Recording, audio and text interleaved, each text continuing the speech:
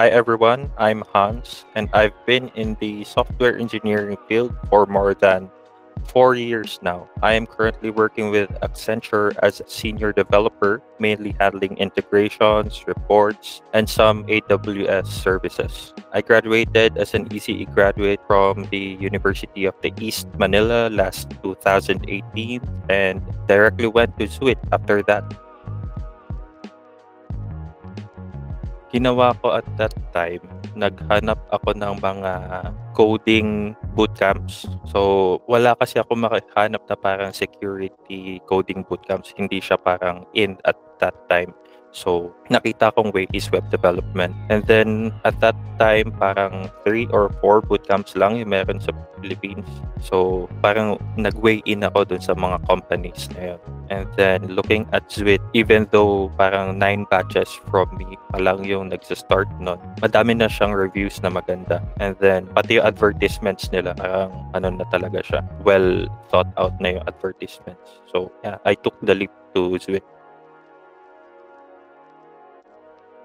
Ang mindset ko at that time would be like absorbing all the knowledge that I could grab on dun sa developers within my team. So, even though small team lang kami, a team of 3 developers lang, I needed to grab something from them kasi fresh graduate pa lang ako ng bootcamp eh. So, the more the knowledge that I have, the better. But I didn't know that opposite from our office is our ops team. So, they were working with the open source cloud platform for distributing virtual machines across universities.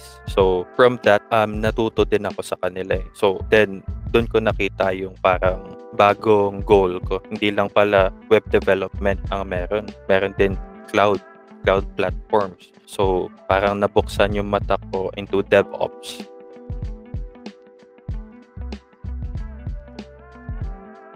First project ko, which is mainly AWS stuff. So, back-end AWS stuff. And then napunta din ako sa next project ko, which is React developer siya, but for integrations na. So, I need to integrate the back-end from the front-end. That was the ongoing trend from that time. So, nagiging mainly web development ulit ako. And then, comes the time na kailangan namin i-push lahat ng back-end codes to the Lambda. And then, meron pa kami mga database na nakalagay din sa AWS services. So, with that thing going, parang naisip ko na certification in mind. So, I was handling more AWS than. So, I was thinking that I needed to get certifications for that na. So, I could give myself like qualifications for the next project or next company in that case if I was to go to the next company nga. Para meron akong ano sa kanila, parang mapakita na proof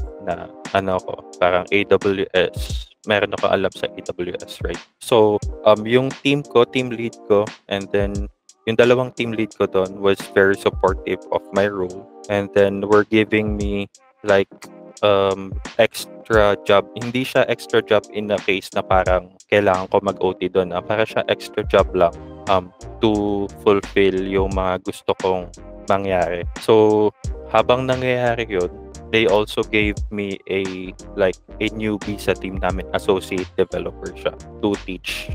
So, they were looking into my leadership skills na. Yung leadership skills ko came from them also. I look high up to them.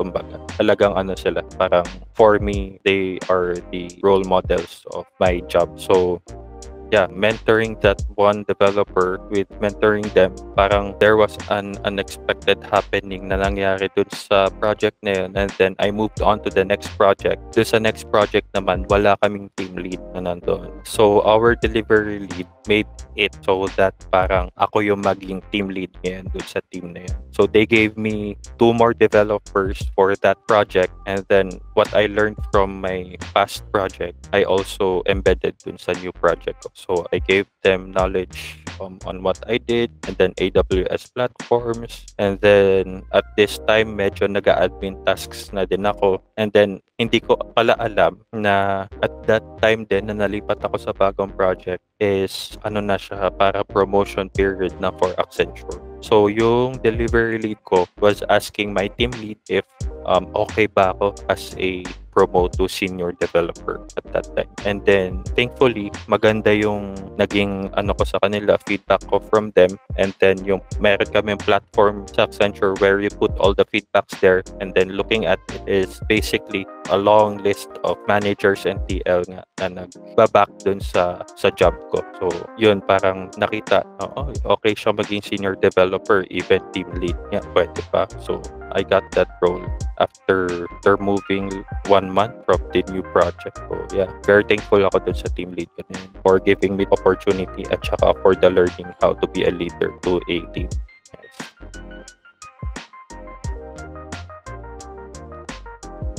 Improve your soft skills. Your promotions, it's not about being good talaga with coding. It's about being part of the team. Hindi ibig sabihin na sobrang galing mo dun sa job na ginagawa mo entails na nakikita ng mga tao within your group na magaling ka talaga. Kailangan mo din makisama sa ibang tao for them to realize that you are part of their team. This is a reality with companies. Better take that in mind that soft skills is as important as your knowledge in coding. So yeah, just be kind to everyone and then just absorb every knowledge that you are getting from your higher ups, and that will help you and that will get you in a long way in the future.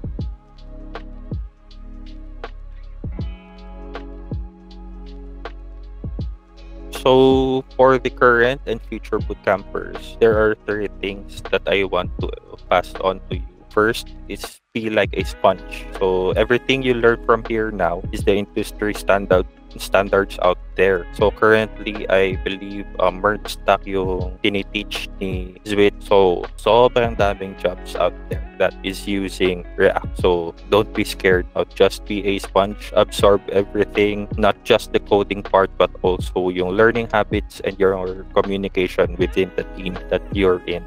Second would be don't sell yourself short. And kasi remember that what you learn here is just laying the groundwork for you to put your foot on the door of the company. So don't just tell the interviewer what you learned here. Tell them also how were you able to learn something in just a short span of time. You may be doing a set of different languages in that company, but your learning habits will not fail you. Believe me. So show them that you are easily teachable and very accommodating sa peers. So not only coding stuff yan, but like yung soft skills mo din. I believe Zuitt also teaches that. So your attitude is more important than the skill you have when starting for this field. And third, always be confident. You finished this bootcamp, so you are probably way ahead from those who even graduated IT fields. This bootcamp is teaching you the industry standards na. It's not like teaching you theories. So be confident in what you have. Imposter syndrome is unavoidable,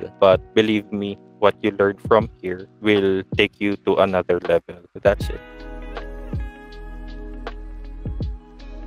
Well, Zuitt isn't just about learning how to code. It teaches you that software engineering is a collaboration. It isn't a one-man job. So your idea might be great, but it can be elevated by others. So the instructors here aren't just instructors. They can be your friend or even be your brothers. And they will help you any way that they can. Even after being a bootcamper, even 4 years, 5 years after the bootcamp, they're still there to guide you along the way if needed be. So it for me is the best thing that happened after my graduation in University of the East. So yes, that's it.